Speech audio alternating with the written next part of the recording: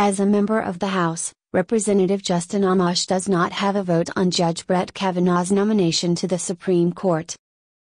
Amash, a fourth-term Michigan lawmaker who founded the Congressional Liberty Caucus, immediately denounced Kavanaugh last week as a disappointing pick, and he's kept up his criticism of a nominee he views as too deferential to executive authority and hostile to the Fourth Amendment's protections against unreasonable searches and seizures. Privacy advocates must fight, Amash tweeted on Sunday. Amash has taken issue with Kavanaugh's rulings in support of National Security Agency spying programs.